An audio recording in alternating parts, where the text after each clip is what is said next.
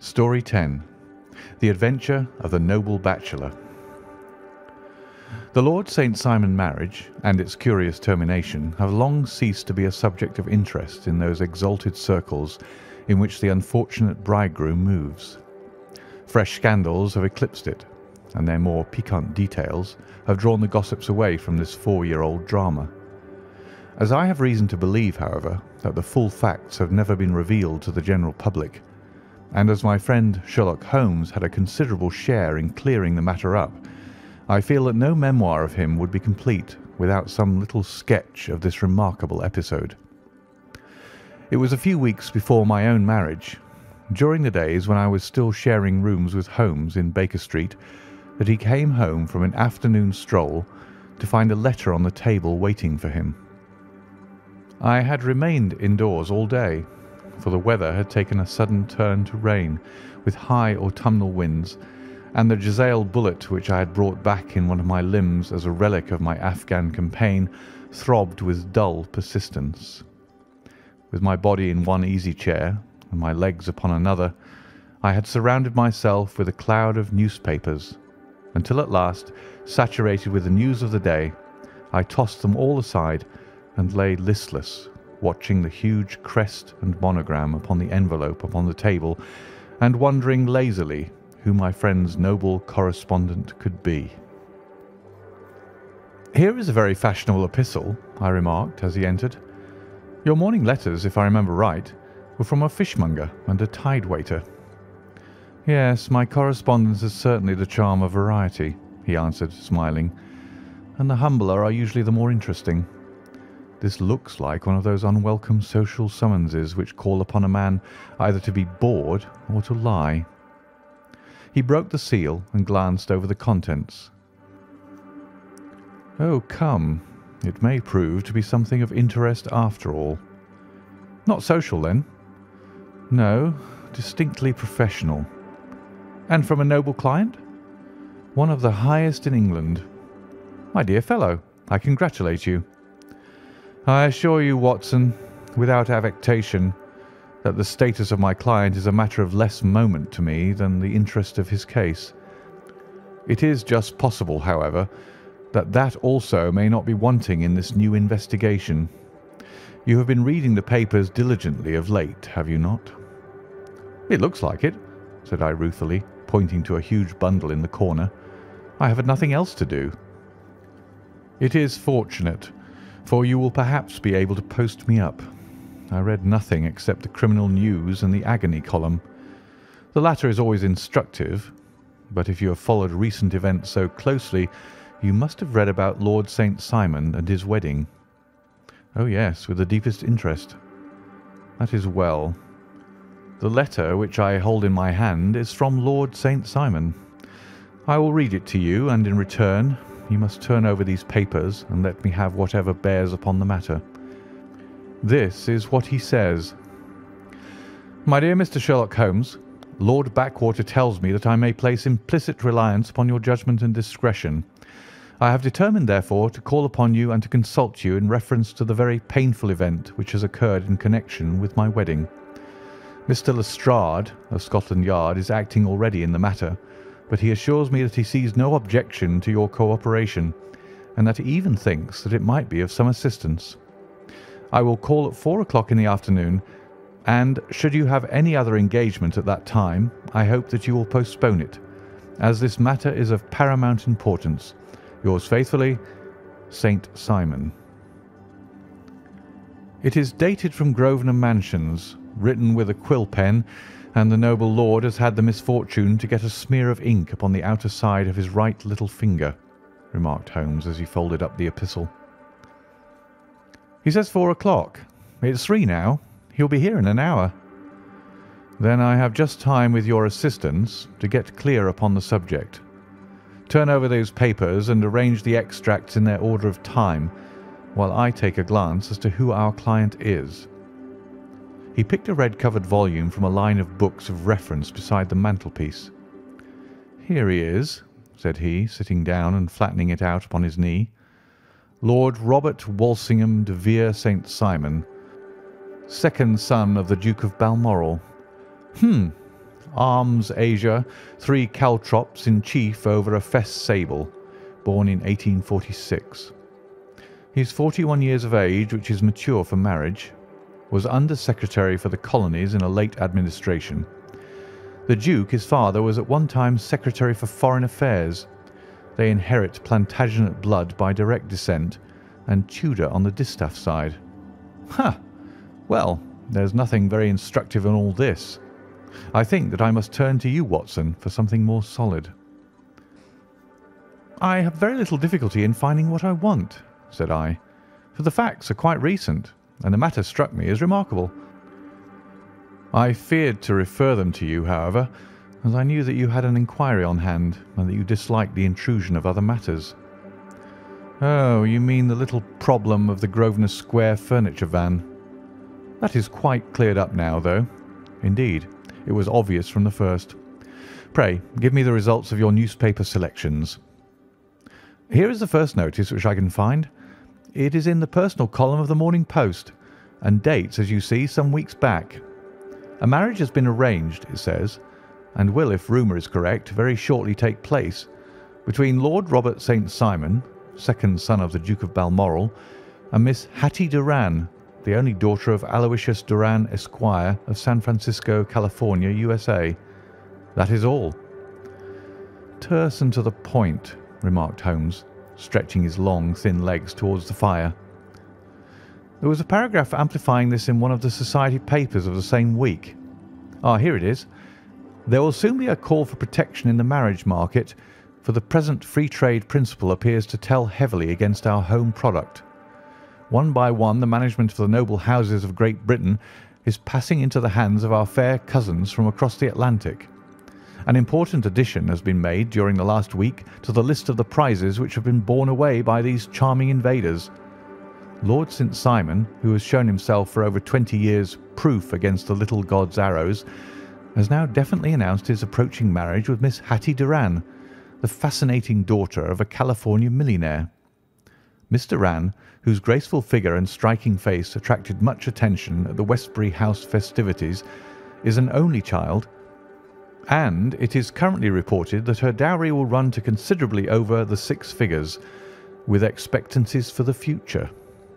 As it is an open secret that the Duke of Balmoral has been compelled to sell his pictures within the last few years, and as Lord St. Simon has no property of his own save the small estate of Birchmoor, it is obvious that the Californian heiress is not the only gainer by an alliance which will enable her to make the easy and common transition from a Republican lady to a British peeress.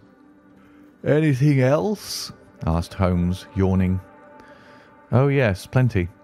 Then there is another note in the Morning Post to say that the marriage will be an absolutely quiet one, that it will be at St. George's, Hanover Square, that only half a dozen intimate friends will be invited, and that the party would return to the furnished house at Lancaster Gate which has been taken by Mr. Aloysius Doran. 2 days later, that is on Wednesday last, there is a curt announcement that the wedding had taken place, and that the honeymoon would be passed at Lord Backwater's place near Petersfield. Those are all the notices which appeared before the disappearance of the bride." "Before the what?" asked Holmes with a start. "The vanishing of the lady." "When did she vanish, then?" "At the wedding breakfast." "Indeed. This is more interesting than it promised to be. Quite dramatic, in fact." "Yes, it struck me as being a little out of the common." "They often vanish before the ceremony, and occasionally during the honeymoon, but I cannot call to mind anything quite so prompt as this. Pray let me have the details." "I warn you that they are very incomplete." "Perhaps we may make them less so." "Such as they are set forth in a single article of a morning paper of yesterday, which I will read to you. It is headed, 'Singular Occurrence at a Fashionable Wedding.' The family of Lord Robert St. Simon has been thrown into the greatest consternation by the strange and painful episodes which have taken place in connection with his wedding. The ceremony, as shortly announced in the papers of yesterday, occurred on the previous morning, but it is only now that it has been possible to confirm the strange rumours which have been so persistently floating about. In spite of the attempts of the friends to hush the matter up, So much public attention has now been drawn to it that no good purpose can be served by affecting to disregard what is a common subject for conversation. The ceremony, which was performed at St. George's, Hanover Square, was a very quiet one, no one being present save the father of the bride, Mr. Aloysius Doran, the Duchess of Balmoral, Lord Backwater, Lord Eustace, and Lady Clara St. Simon, the younger brother and sister of the bridegroom, and Lady Alicia Whittington. The whole party proceeded afterwards to the house of Mr. Aloysius Doran at Lancaster Gate, where breakfast had been prepared. It appears that some little trouble was caused by a woman whose name has not been ascertained, who endeavoured to force her way into the house after the bridal party, alleging that she had some claim upon Lord St. Simon. It was only after a painful and prolonged scene that she was ejected by the butler and the footman. The bride, who had fortunately entered the house before this unpleasant interruption, had sat down to breakfast with the rest, when she complained of a sudden indisposition and retired to her room. Her prolonged absence having caused some comment, her father followed her, but learned from her maid that she had only come up to her chamber for an instant, caught up an ulster and bonnet, and hurried down to the passage. One of the footmen declared that he had seen a lady leave the house thus apparelled, but had refused to credit that it was his mistress, believing her to be with the company. On ascertaining that his daughter had disappeared, Mr. Aloysius Doran, in conjunction with the bridegroom, instantly put themselves in communication with the police, and very energetic inquiries are being made, which will probably result in a speedy clearing up of this very singular business.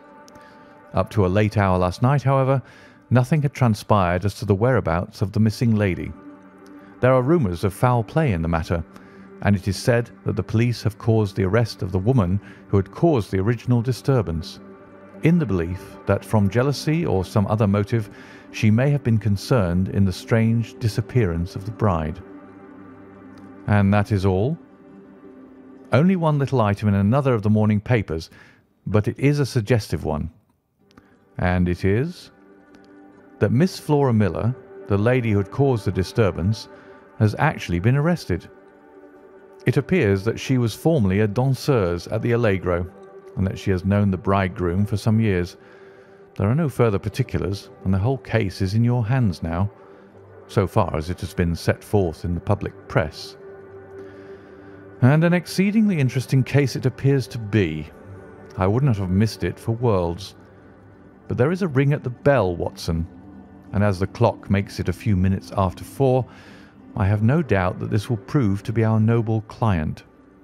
Do not dream of going, Watson, for I very much prefer having a witness, if only as a check to my own memory.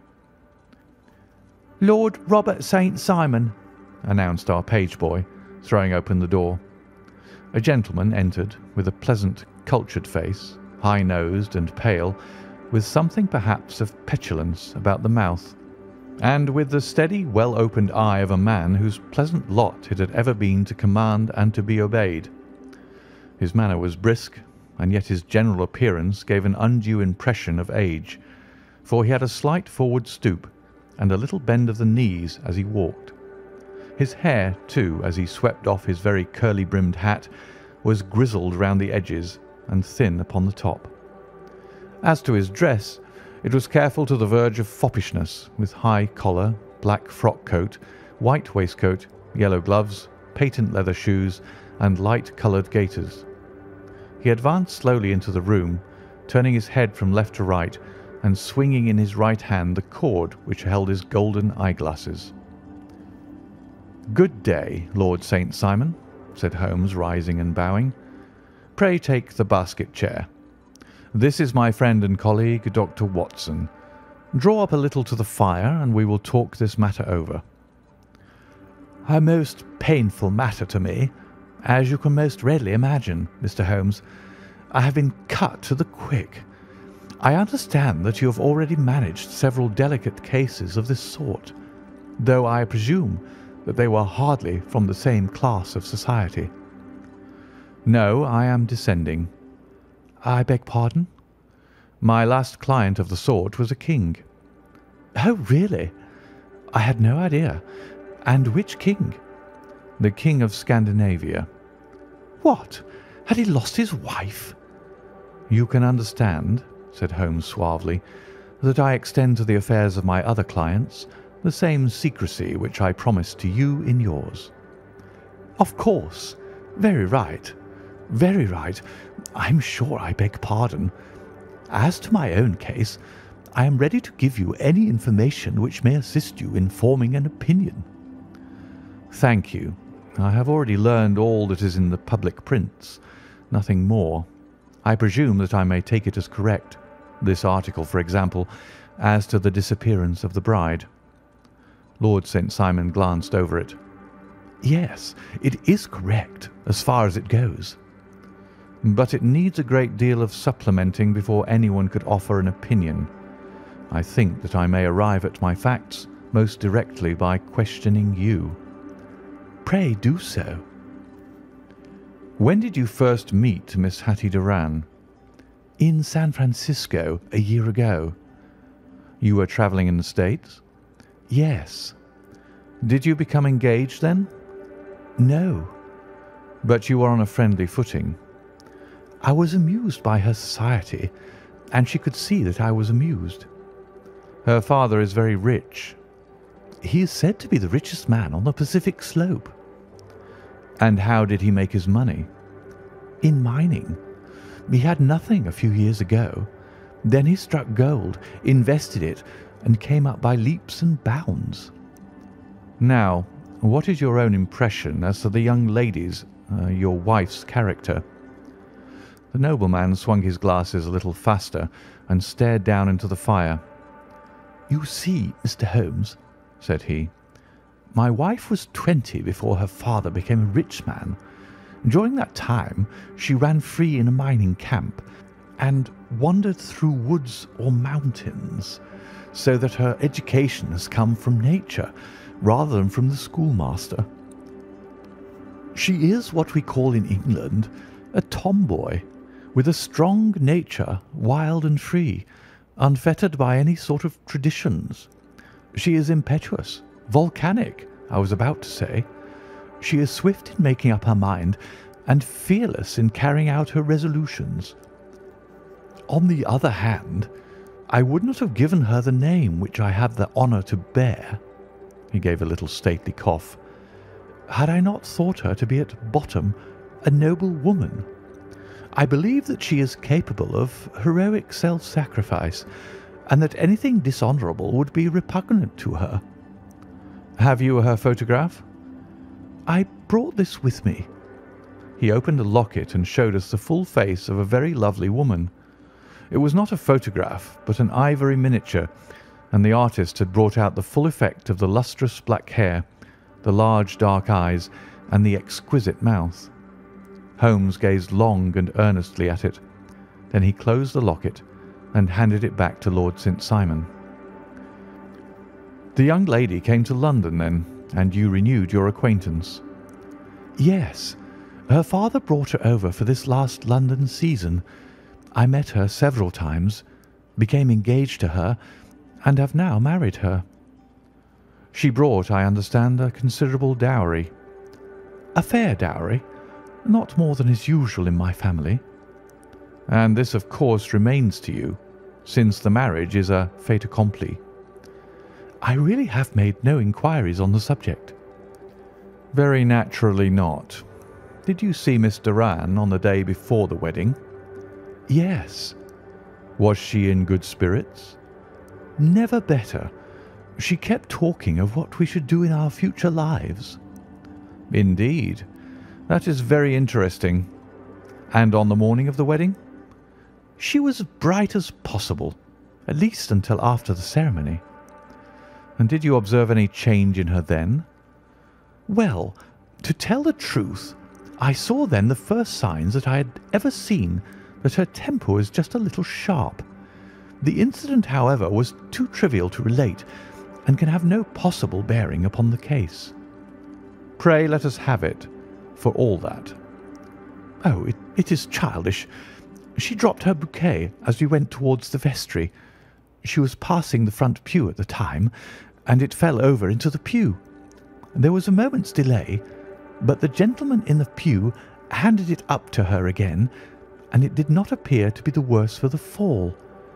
Yet when I spoke to her of the matter, she answered me abruptly, and in the carriage on our way home she seemed absurdly agitated over this trifling cause."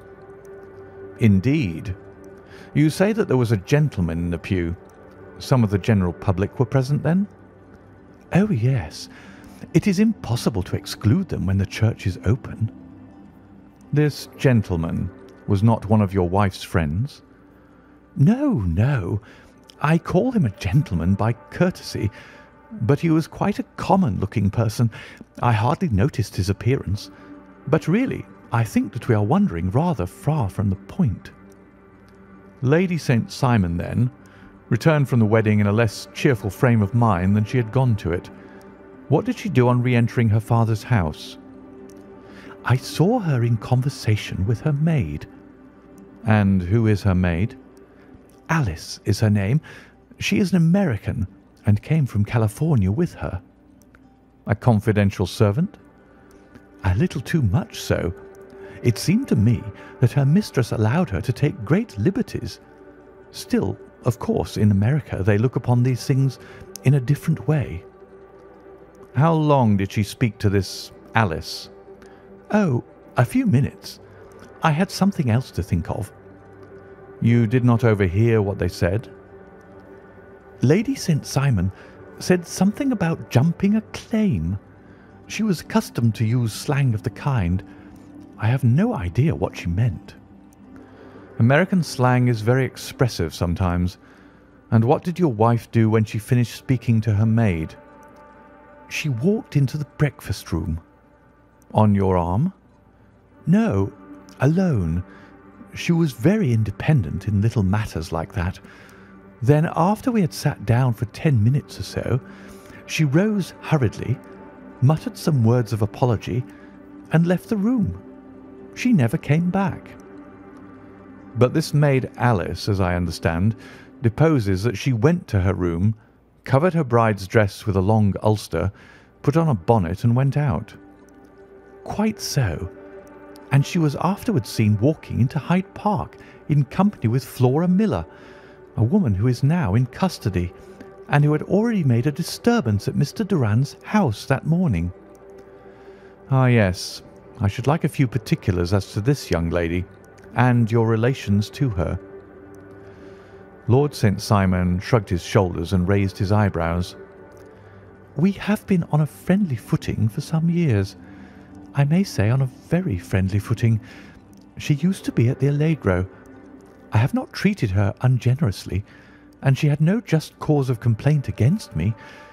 But you know what women are, Mr. Holmes. Flora was a dear little thing, but exceedingly hot-headed and devotedly attached to me. She wrote me dreadful letters when she heard that I was about to be married, and to tell the truth, the reason why I had the marriage celebrated so quietly was that I feared lest there might be a scandal in the church. She came to Mr. Durand's door just after we returned, and she endeavoured to push her way in, uttering very abusive expressions towards my wife, and even threatening her. But I had foreseen the possibility of something of the sort, and I had 2 police fellows there in private clothes, who soon pushed her out again. She was quiet when she saw that there was no good in making a row." "Did your wife hear all this?" "No, thank goodness, she did not." "And she was seen walking with this very woman afterwards?" "Yes. That is what Mr. Lestrade of Scotland Yard looks upon as so serious. It is thought that Flora decoyed my wife out and laid some terrible trap for her." "Well, it is a possible supposition." "You think so too?"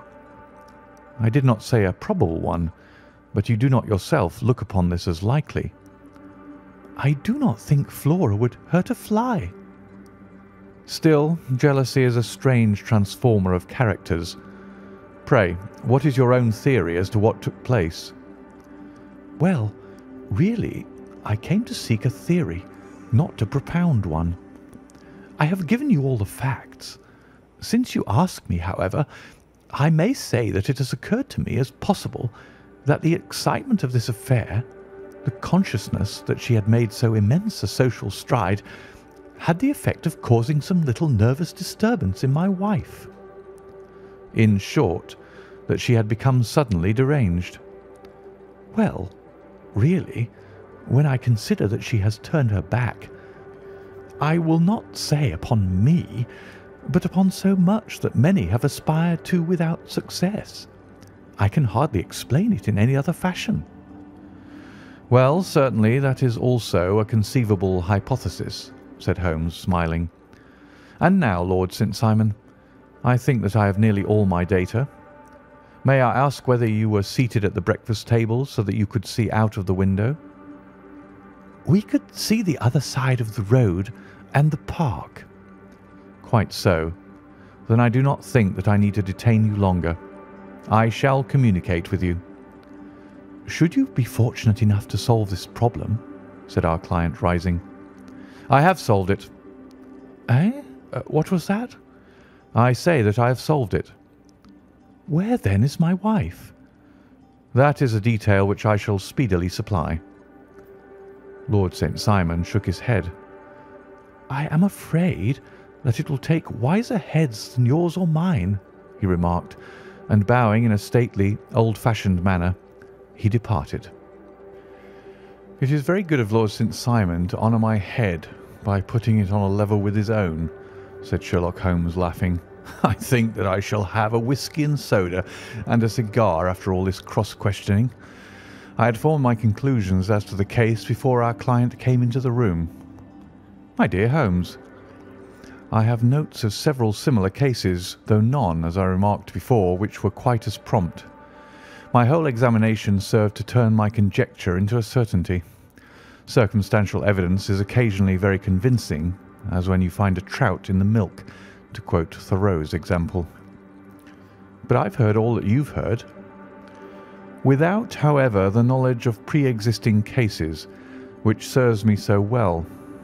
There was a parallel instance in Aberdeen some years back, and something on very much the same lines at Munich the year after the Franco-Prussian War. It is one of these cases, but hello, here is Lestrade. Good afternoon, Lestrade. You will find an extra tumbler upon the sideboard, and there are cigars in the box. The official detective was attired in a pea jacket and cravat, which gave him a decidedly nautical appearance, and he carried a black canvas bag in his hand. With a short greeting, he seated himself and lit the cigar which had been offered to him. "What's up, then?" asked Holmes with a twinkle in his eye. "You look dissatisfied." "And I feel dissatisfied. It's this infernal St. Simon marriage case. I can make neither head nor tail of the business." "Really? You surprise me." "Who ever heard of such a mixed affair? Every clue seems to slip through my fingers. I've been at work upon it all day." "And very wet it seems to have made you," said Holmes, laying his hand upon the arm of the pea jacket. "Yes, I've been dragging the Serpentine." "In heaven's name, what for?" "In search of the body of the Lady St. Simon." Sherlock Holmes leaned back in his chair and laughed heartily. "Have you dragged the basin of Trafalgar Square fountain?" he asked. "Why? What do you mean?" "Because you have just as good a chance of finding this lady in the one as in the other." Lestrade shot an angry glance at my companion. "I suppose you know all about it," he snarled. "Well, I have only just heard the facts, but my mind is made up." "Oh, indeed. Then you think that the Serpentine plays no part in the matter?"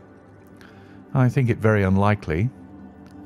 "Then perhaps you will kindly explain how it is that we found this in it." He opened his bag as he spoke, and tumbled onto the floor a wedding dress of watered silk, a pair of white satin shoes, and a bride's wreath and veil, all discoloured and soaked in water.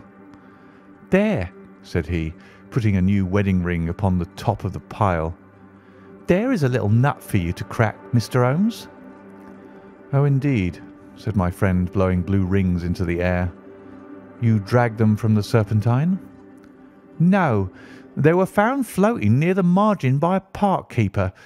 They had been identified as her clothes, and it seemed to me that if the clothes were there, the body would not be far off. By the same brilliant reasoning, every man's body is to be found in the neighbourhood of his wardrobe. And pray, what did you hope to arrive at through this? At some evidence implicating Flora Miller in the disappearance. I am afraid that you will find it difficult. Are you indeed now? Cried Lestrade with some bitterness. I am afraid, Holmes, that you are not very practical with your deductions and your inferences. You have made 2 blunders in as many minutes. This dress does implicate Miss Flora Miller. And how? In the dress is a pocket. In the pocket is a card case. In the card case is a note. And here is the very note. He slapped it down upon the table in front of him.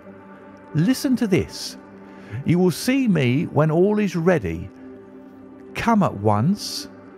F.H.M. Now, my theory all along has been that Lady St. Simon was decoyed away by Flora Miller, and that she, with confederates no doubt, was responsible for her disappearance. Here, signed with her initials, is the very note which was no doubt quietly slipped into her hand at the door and which lured her within their reach. Very good, Lestrade, said Holmes, laughing. You really are very fine indeed. Let me see it. He took up the paper in a listless way, but his attention instantly became riveted, and he gave a little cry of satisfaction. This is indeed important, said he. Ha! You find it so? Extremely so. I congratulate you warmly. Lestrade rose in his triumph and bent his head to look. Why? He shrieked. You're looking at the wrong side. On the contrary, this is the right side. The right side? You're mad. Here is a note written in pencil over here. And over here is what appears to be the fragment of a hotel bill, which interests me deeply. There's nothing in it. I looked at it before, said Lestrade. October 4th, rooms 8 shillings, breakfast 2 shillings 6pence, cocktail 1 shilling, lunch 2 shillings 6pence, glass sherry 8 pence. I see nothing in that. Very likely not. It is most important all the same. As to the note, it is important also, or at least the initials are. So I congratulate you again. I've wasted time enough, said Lestrade, rising. I believe in hard work and not in sitting by the fire spinning fine theories. Good day, Mr. Holmes, and we shall see which gets to the bottom of the matter first. He gathered up the garments, thrust them into the bag, and made for the door. Just one hint to you, Lestrade, drawled Holmes before his rival vanished. I will tell you the true solution of the matter. Lady St. Simon is a myth. There is not, and there never has been, any such person. Lestrade looked sadly at my companion. Then he turned to me, tapped his forehead 3 times, shook his head solemnly, and hurried away. He had hardly shut the door behind him when Holmes rose to put on his overcoat. There is something in what the fellow says about outdoor work, he remarked.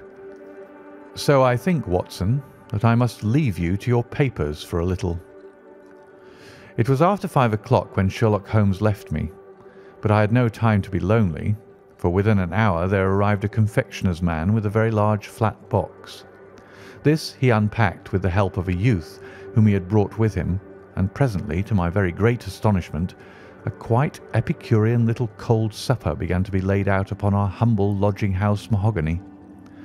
There were a couple of brace of cold woodcock, a pheasant, a pâté de foie gras pie with a group of ancient and cobwebby bottles. Having laid out all these luxuries, my 2 visitors vanished away like the genii of the Arabian Nights, with no explanation save that the things had been paid for and were ordered to this address. Just before 9 o'clock, Sherlock Holmes stepped briskly into the room. His features were gravely set, but there was a light in his eye which made me think that he had not been disappointed in his conclusions. "They have laid the supper, then?" he said, rubbing his hands. "You seem to expect company. They've laid for 5. "Yes, I fancy we may have some company dropping in," said he. "I am surprised that Lord St. Simon has not already arrived. Ha! I fancy that I hear his step now upon the stairs." It was indeed our visitor of the afternoon who came bustling in, dangling his glasses more vigorously than ever, and with a very perturbed expression upon his aristocratic features. "My messenger reached you, then?" asked Holmes. "Yes, and I confess that the contents startled me beyond measure. Have you good authority for what you say?" "The best possible." Lord St. Simon sank into a chair and passed his hand over his forehead. "What will the Duke say," he murmured, "when he hears that one of the family has been subjected to such humiliation?" "It is the pure accident. I cannot allow that there is any humiliation." "Ah, you look on these things from another standpoint." "I fail to see that anyone is to blame. I can hardly see how the lady could have acted otherwise, though her abrupt method of doing it was undoubtedly to be regretted. Having no mother, she had no one to advise her at such a crisis." "It was a slight, sir, a public slight," said Lord St. Simon, tapping his fingers upon the table. "You must make allowance for this poor girl, placed in so unprecedented a position." "I will make no allowance. I am very angry indeed, and I have been shamefully used." "I think that I heard a ring," said Holmes. "Yes, there are steps on the landing. If I cannot persuade you to take a lenient view of the matter, Lord St. Simon, I have brought an advocate here who may be more successful." He opened the door and ushered in a lady and gentleman. "Lord St. Simon," said he, "allow me to introduce you to Mr. and Mrs. Francis Hay Moulton. The lady, I think, you have already met." At the sight of these newcomers our client had sprung from his seat and stood very erect, with his eyes cast down and his hand thrust into the breast of his frock-coat, a picture of offended dignity. The lady had taken a quick step forward and had held out her hand to him, but he still refused to raise his eyes. It was as well for his resolution, perhaps, for her pleading face was one which it is hard to resist. "You're angry, Robert," said she. "Well, I guess you have every cause to be." "Pray, make no apology to me," said Lord Simon bitterly. "Oh, yes, I know that I have treated you real bad and that I should have spoken to you before I went, but I was kind of rattled, and from the time when I saw Frank here again, I just didn't know what I was doing or saying. I only wonder I didn't fall down and do a faint right there before the altar." "Perhaps, Mrs. Moulton, you would like my friend and me to leave the room while you explain this matter." "If I may give an opinion," remarked the strange gentleman, "we've had just a little too much secrecy over this business already. For my part, I should like all Europe and America to hear the rights of it." He was a small, wiry, sunburnt man, clean-shaven, with a sharp face and alert manner. "Then I'll tell our story right away," said the lady. "Frank here and I met in '84 in Maguire's camp near the Rockies, where Pa was working a claim. We were engaged to each other, Frank and I, but then one day Father struck a rich pocket and made a pile, while poor Frank here had a claim that petered out and came to nothing. The richer Pa grew, the poorer was Frank. So at last Pa wouldn't hear of our engagement lasting any longer, and he took me away to Frisco. Frank wouldn't throw up his hand, though, so he followed me there, and he saw me without Pa knowing anything about it. It would only have made him mad to know, so we just fixed it all up for ourselves. Frank said that he would go and make his pile too, and never come back to claim me until he had as much as Pa. So then I promised to wait for him to the end of time and pledged myself not to marry anyone else while he lived. 'Why wouldn't we be married right away then?' said he, 'and then I will feel sure of you, and I won't claim to be your husband until I come back.' Well, we talked it over, and he had fixed it all up so nicely with a clergyman already in waiting, that we just did it right there and then. Frank went off to seek his fortune, and I went back to Pa. The next I heard of Frank was that he was in Montana, and then he went prospecting in Arizona, and then I heard of him from New Mexico. After that came a long newspaper story about how a miners' camp had been attacked by Apache Indians, and there was my Frank's name among the killed. I fainted dead away, and I was very sick for months after. Pa thought I had a decline and took me to half the doctors in Frisco. Not a word of news came for a year and more, so that I never doubted that Frank was really dead. Then Lord St. Simon came to Frisco, and we came to London, and a marriage was arranged, and Pa was very pleased, but I felt all the time that no man on this earth would ever take the place in my heart that had been given to my poor Frank. Still, if I had married Lord St. Simon, of course I'd have done my duty by him. We can't command our love, but we can our actions. I went to the altar with him with the intention to make him just as good a wife as it was in me to be. But you may imagine what I felt when, just as I came to the altar rails, I glanced back and saw Frank standing and looking at me out of the first pew. I thought it was his ghost at first, but when I looked again, there he was still, with a kind of question in his eyes, as if to ask me whether I was glad or sorry to see him. I wonder I didn't drop. I know that everything was turning round, and the words of the clergyman were just like the buzz of a bee in my ear. I didn't know what to do. Should I stop the service and make a scene in the church? I glanced at him again, and he seemed to know what I was thinking, for he raised his finger to his lips to tell me to be still. Then I saw him scribble on a piece of paper, and I knew that he was writing me a note. As I passed his pew on the way out, I dropped my bouquet over to him, and he slipped the note into my hand when he returned me the flowers. It was only a line asking me to join him when he made the sign to me to do so. Of course, I never doubted for a moment that my first duty was now to him, and I determined to do just whatever he might direct. When I got back, I told my maid, who had known him in California and had always been his friend. I ordered her to say nothing, but to get a few things packed and my ulster ready. I know I ought to have spoken to Lord St. Simon, but it was dreadful hard before his mother and all those great people. I just made up my mind to run away and explain afterwards. I hadn't been at the table 10 minutes before I saw Frank out of the window at the other side of the road. He beckoned to me and then began walking into the park. I slipped out, put on my things and followed him. Some woman came talking something or other about Lord St. Simon to me. Seemed to me from the little I heard as if he had had a little secret of his own before marriage also. But I managed to get away from her and soon overtook Frank. We got into a cab together, and away we drove to some lodgings he had taken in Gordon Square. And that was my true wedding after those years of waiting. Frank had been a prisoner among the Apaches, had escaped, came on to Frisco, found that I had given him up for dead and had gone to England, followed me there, and had come upon me at last on the very morning of my second wedding. "I saw it in a paper," explained the American. "It gave the name and the church, but not where the lady lived." Then we had a talk as to what we should do, and Frank was all for openness. But I was so ashamed of it all that I felt as if I should like to vanish away and never see any of them again, just sending a line to Pa, perhaps, to show him that I was alive.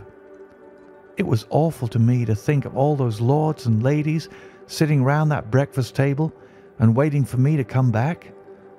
So Frank took my wedding clothes and things and made a bundle of them so that I should not be traced, and dropped them away somewhere where no one could find them. It is likely that we should have gone on to Paris tomorrow, only that this good gentleman, Mr. Holmes, came round to us this evening, though how he found us is more than I can think, and he showed us very clearly and kindly that I was wrong and that Frank was right, and that we should be putting ourselves in the wrong if we were so secret. Then he offered to give us a chance of talking to Lord St. Simon alone, and so we came right away round to his rooms at once. Now, Robert, you've heard it all. and I am very sorry if I have given you pain, and I hope that you do not think very meanly of me." Lord St. Simon had by no means relaxed his rigid attitude, but had listened with a frowning brow and a compressed lip to this long narrative. "Excuse me," he said, "but it is not my custom to discuss my most intimate personal affairs in this public manner." "Then you won't forgive me? You won't shake hands before I go?" "Oh, certainly, if it would give you any pleasure." He put out his hand and coldly grasped that which she extended to him. "I had hoped," suggested Holmes, "that you would have joined us in a friendly supper." "I think that there you ask a little too much," responded his lordship. "I may be forced to acquiesce in these recent developments, but I can hardly be expected to make merry over them. I think that with your permission, I will now wish you all a very good night." He included us all in a sweeping bow and stalked out of the room. "Then I trust that you will at least honour me with your company," said Sherlock Holmes. "It is always a joy to meet an American, Mr. Moulton, for I am one of those who believe that the folly of a monarch and the blundering of a minister in far gone years will not prevent our children from being some day citizens of the same world-wide country under a flag which shall be a quartering of the Union Jack with the stars and stripes." "The case has been an interesting one," remarked Holmes when our visitors had left us, "because it serves to show very clearly how simple the explanation may be of an affair which at first sight seems to be almost inexplicable. Nothing could be more natural than the sequence of events as narrated by this lady, and nothing stranger than the result when viewed, for instance, by Mr. Lestrade of Scotland Yard."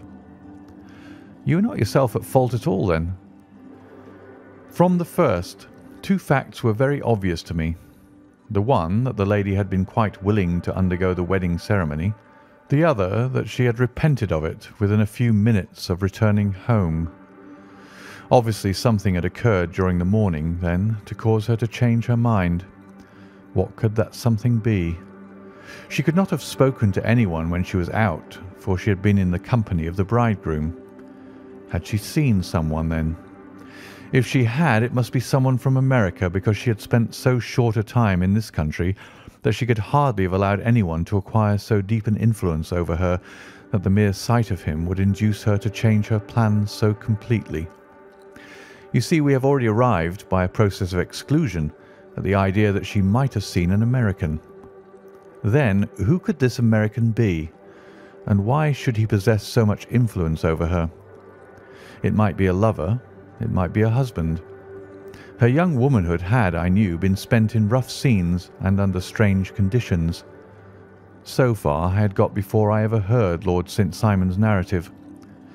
When he told us of a man in a pew, of the change in the bride's manner, of so transparent a device for obtaining a note as the dropping of a bouquet, of her resort to her confidential maid, and of a very significant allusion to claim jumping, which in miners' parlance means taking possession of that which another person has a prior claim to, the whole situation became absolutely clear.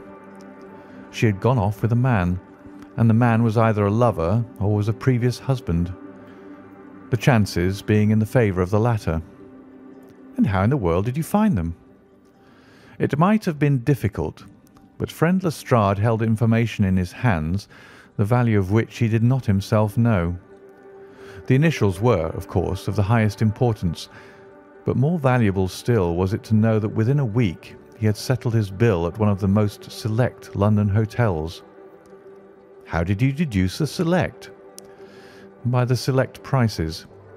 8 shillings for a bed and 8 pence for a glass of sherry pointed to one of the most expensive hotels. There are not many in London which charge at that rate. In the second one, which I visited in Northumberland Avenue, I learned by an inspection of the book that Francis H. Moulton, an American gentleman, had left only the day before, and on looking over the entries against him, I came upon the very items which I had seen in the duplicate bill. His letters were to be forwarded to 226 Gordon Square. So thither I travelled, and being fortunate enough to find the loving couple at home, I ventured to give them some paternal advice, and to point out to them that it would be better in every way that they should make their position a little clearer both to the general public and to Lord St. Simon in particular. I invited them to meet him here, and, as you see, I made him keep the appointment. But with no very good result, I remarked. His conduct was certainly not very gracious. "Ah, Watson," said Holmes, smiling, "perhaps you would not be very gracious either, if, after all the trouble of wooing and wedding, you found yourself deprived in an instant of wife and of fortune. I think that we may judge Lord St. Simon very mercifully, and thank our stars that we are never likely to find ourselves in the same position. Draw your chair up and hand me my violin, for the only problem we still have to solve is how to while away these bleak autumnal evenings." End of The Adventure of the Noble Bachelor.